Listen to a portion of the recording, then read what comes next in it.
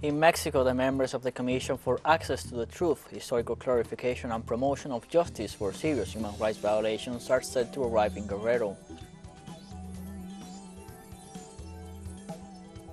In Turkey, President Erdogan leads the presidential race with more than 99% of the votes counted, and his People's Alliance secured an absolute majority in the nation's parliament. And thousands of Palestinians mark May 15th at the 75th anniversary of Nakba of 1948, when nearly 700,000 indigenous Palestinians were ethnically cleansed from their homes by Zionist militias. Hello, welcome to From the South. I'm Luis Alberto Matos from the TeleSUR studios in Havana, Cuba. We begin with the news. The members of the Commission for Access to the Truth, Historical Clarification and Promotion of Justice for Serious Human Rights Violations between 1965 and 1990 will arrive in Guerrero in a few weeks. In that state, the remains of those executed in 1971 will be exhumed. The relatives of the victims of former President Luis Echeverria Alvarez and his military junta are filing a complaint. During their intervention in an assembly summoned by the Union of Forestry and Agricultural Ejidos of Guerrero, in which they recalled the tortures, humiliations and violations to which their relatives were subjected to and the consequences of these events, they reiterated their right to demand justice and reparation.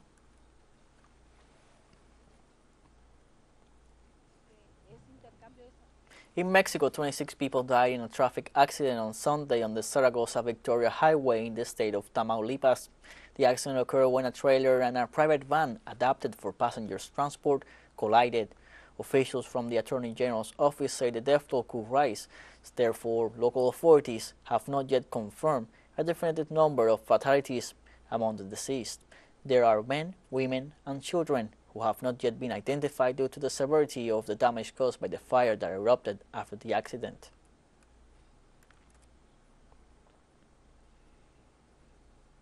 The Colombian and Venezuelan foreign ministries began coordinating efforts to recover the bodies of hundreds of Colombian citizens murdered by paramilitaries.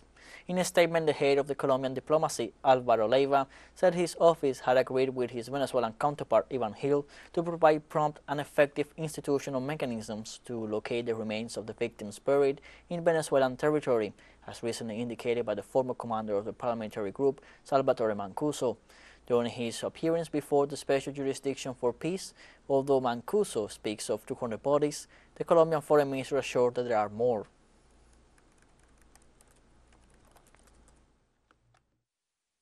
It is something that really moves people. It distressed me very deeply because it was being somewhat forgotten there. I have been involved in the process for many years. I was never a high commissioner. I always did it on my own. And on that occasion I decided to come. The rumor was known. It was there in people's mind, in the whole community, and I decided to come. And indeed, it could be verified. And today we confirm it through Mr. Mancuso's testimony. And I think it is an impressive, especially that this is not the only crematorium. Ecuador's parliament met on Sunday to renew its leadership. The new board of directors will govern the remaining 2 years of its current legislature. This process of term renewal in the National Assembly takes place amidst the call for an impeachment trial against Guillermo Lasso for corruption. The parliamentary body said that legislators must appoint the first and second vice presidents, as well as 4 members of the Legislative Administration Council, responsible for planning legislative activities and establishing priorities for dealing with legal bills.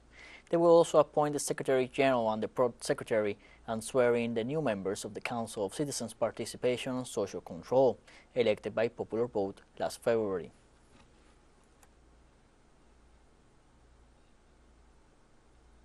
The Brazilian government will relaunch agrarian reform programs aimed at redistributing land classified as non-productive and will be handed over to farmer families. The announcement was made by Agricultural Development Ministry during the 4th edition of the National Agrarian Reform Fair organized in Sao Paulo by the Landless Farmers Movement of Brazil. The authorities of this entity highlighted the role played by this movement in the struggle for agrarian reform and as a producer of food for domestic market, always thinking of the most deprived in Brazil. The Agricultural Development Ministry pointed out that these measures will not only be taken, but will also include financing and technical assistance for farmers and the promotion of agricultural cooperatives.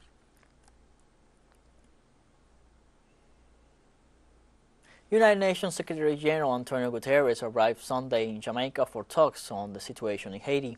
During his two-day visit, Guterres will meet with Jamaican Prime Minister Andrew Holness. High on the agenda is what he has referred to as the extenuating crisis in Haiti. Since Kingston has assumed a leadership role as mediator on the situation in the neighboring country, the UN Secretary General hopes to channel the involvement of the international community through the Jamaican Premier. In addition, the climate issue will also be on the agenda.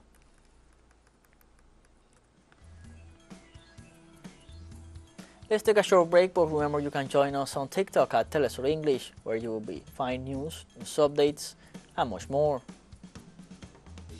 All the stories coming up. Stay with us.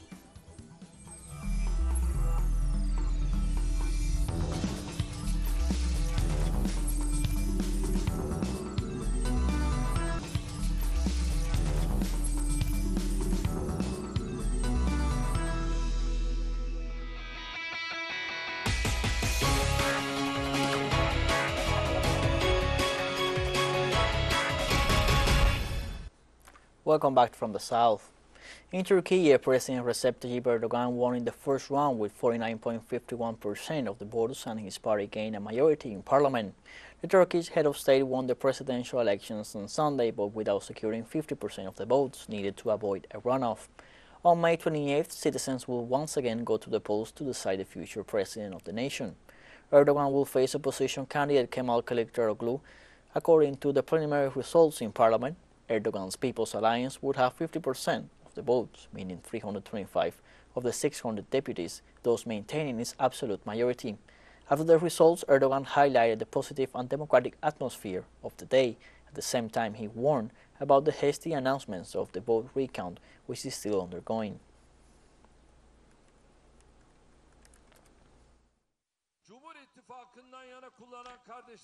I also would like to extend my best regards to my brothers and sisters who voted for us, AK Party and the People's Alliance. Beyond the percentages,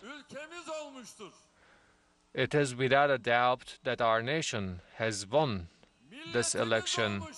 Our people has won this election.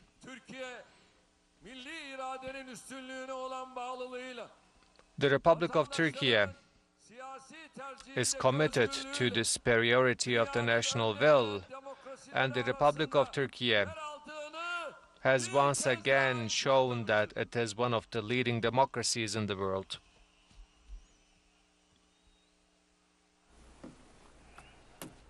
Erdogan also referred to the fact that the people have opted for stability since they obtained a majority in parliament.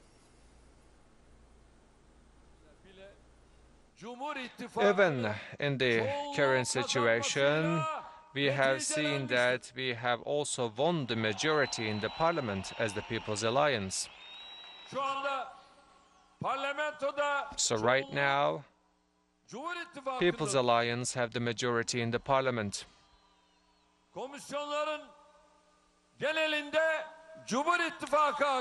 And the People's Alliance also has prevailed in all the parliamentary commissions. That's why we also believe that our nation most probably will be choosing stability and also security when it comes to the presidential candidates, as they have chosen the People's Alliance in the parliament. I hope and pray that the election results will be auspicious for our country and for our people. On his part, opposition candidate Kemal Kılıçdaroğlu expressed satisfaction with the election results. We are very happy, thanks especially to the young people. We are happy about this triumph of democracy. We are waiting for the final results. Elections are not won from a balcony. We are confident we will win. The Party of Justice and Development is claiming victory, but we are confident that we will win these elections. Meanwhile, former Turkish presidential candidate Sinan Erdogan congratulated the nation for the elections. I congratulate our nation, every Turkish citizen, for these elections, and now we are waiting for the results to conduct a proper assessment.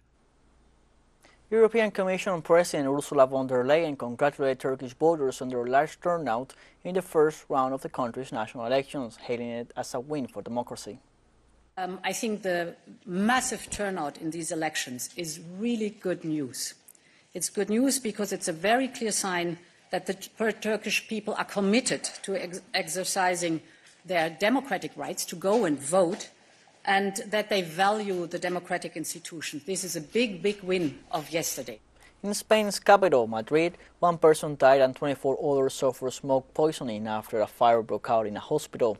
The fire at the San Carlos Clinical Hospital started in the early hours of the morning local time. A 68-year-old patient died from the smoke and 17 were evacuated. 24 others required medical attention, according to local media. The fire started in the room of the patient who died of intoxication. Investigations has only just begun.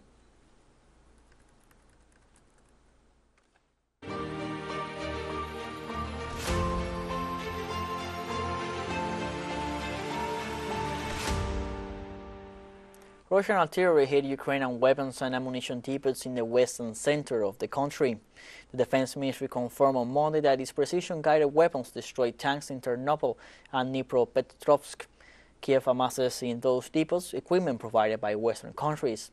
In the same operation, the Russian authorities reported more than 400 casualties in the enemy army. The Defense Ministry also confirmed the dismantling of 2 sabotage groups and the resistance of their forces in Artyomovsk or Bakhmut for Ukraine.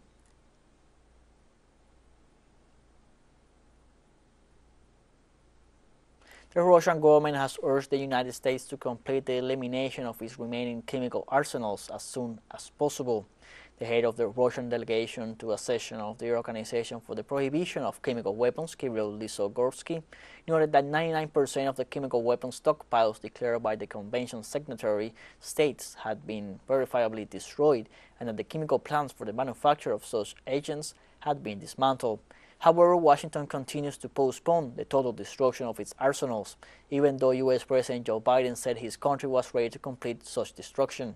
The United States is the only country among the signatories to the Convention on the Prohibition of Chemical Weapons that maintains an impressive stockpile of toxic agents for military use. Ukrainian President Volodymyr Zelensky held a meeting with British Prime Minister Rishi Sunak on Monday, where more military support was pledged. After his visit to Italy, Germany and France, the Ukrainian president used his social media to inform that he was continuing his European tour in London. The meeting was held at the British Premier's country residence in Chequers. The Ukrainian president arrived there in a military helicopter. After thanking each other, Zelensky assured that they would discuss very important issues of urgent support to Ukraine.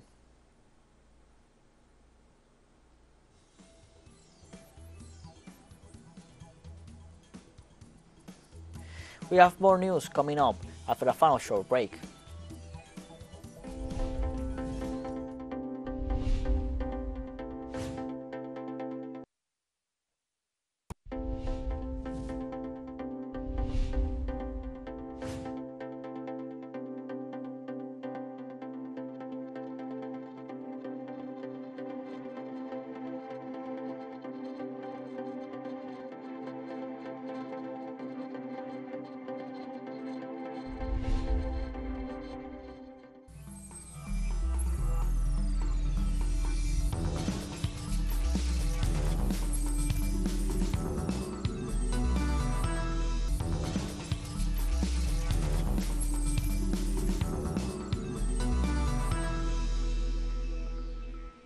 Welcome back from the South. On Monday, Chinese Premier Li Qiang with visiting Eritrean President Isaias Afwerki in Beijing, with both sides pledging to enhance cooperation, infrastructure and blue economy.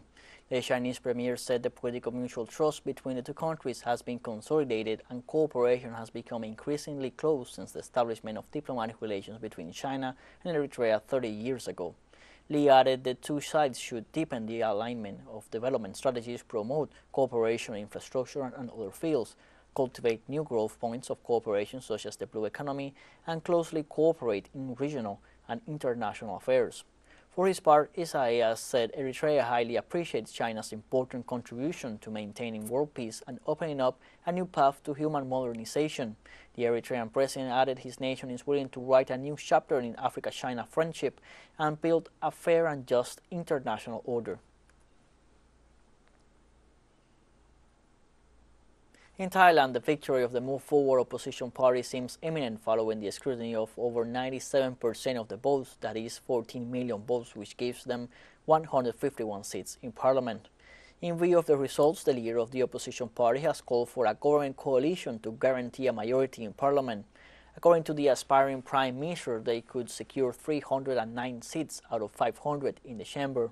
Still, this would not be enough for him to become prime minister, since his election also involved the 250 senators elected by the former military junta. Experts agree that the government formation process will be a demanding one.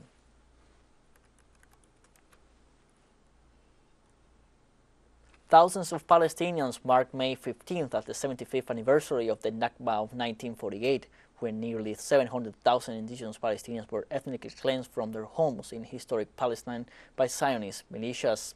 The Nakba, an Arabic term which stands for disaster or catastrophe, was the destruction of the Palestinian society and its homeland, as it led to the permanent displacement of a majority of the Palestinian Arabs. These events are seen as the beginning of an ongoing persecution of Palestinians at hands of the Israeli state, which continues until today. In Ramallah, in the center of the occupied West Bank, hundreds gather and wave flags of Palestine, black banners and keys of return to affirm the right of return of the Palestinian refugees and their offspring to their pre-1948 homes. Participants then marched from Manara Square in downtown Ramallah, where a central rally was held commemorating the event. This date is unforgettable for us, the day when the Palestinian people living in the 1948 areas were displaced. We always try to inculcate in the minds of our children that this date is unforgettable. Hopefully, God willing, the date of Palestine's independence will also be an unforgettable one. We are here to tell the occupation just expelled them in order to make them forget about their homes. You killed their elders so they'd forget about their children. But here are the children taken to streets as their parents did, keeping their covenant to return one day to their land. On Monday, Palestinian mourners took part in the funeral procession of Saleh Mohammed Sabra, age 22, in Askar refugee camp east of Nablus in the occupied West Bank. The Palestinian Health Ministry said Israeli soldiers killed Saleh Mohammed in the occupied West Bank during an Israeli attack in Nablus, and that there is another Palestinian man wounded by gunfire. The Israeli army argues it just returned fire after being shot at while it was conducting an operation in Nablus to prepare for a house demolition. The incident comes after a ceasefire ended 5 days of fierce Israeli shelling on Gaza, which killed at least 33 Palestinians. So far this year, the conflict has claimed the lives of at least 150 Palestinians.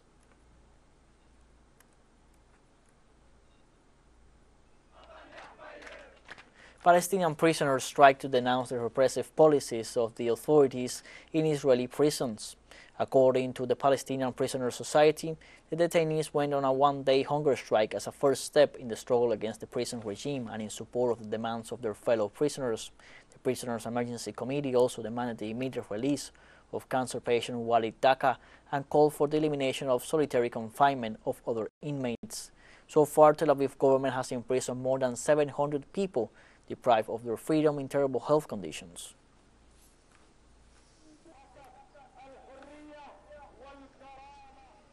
Sudan's most recent crisis reaches its one-month mark. Civil and human rights organizations report more than 670 deaths and 5,500 injured. The UN Office for the Coordination of Humanitarian Affairs backed the figures provided by civil and human rights organizations, adding that in the states, off. In the states of West Kordofan and White Nile, 54 deaths were registered on May 8th. The United Nations also warned of the other crisis resulting from the clashes between the army and the rapid support forces, that is, the displacement of almost 1 million people from the war-torn region.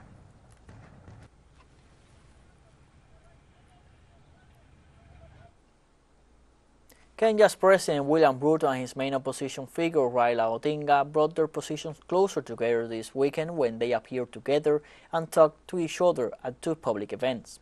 After tense confrontations, which went from verbal accusations to street mobilizations promoted by Odinga and harshly regulated by the head of state, the recent understanding raises the expectation of Kenyans for a rapprochement and new ways of dialogue. The first major result of the easing of the positions of the president and his opponent is Raila Odinga's decision to suspend calls for more mobilizations.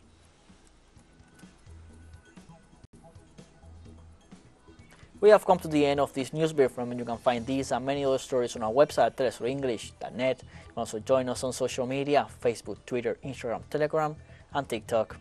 For TeleSUR English, I'm Luis Alberto Matos. Thank you for watching.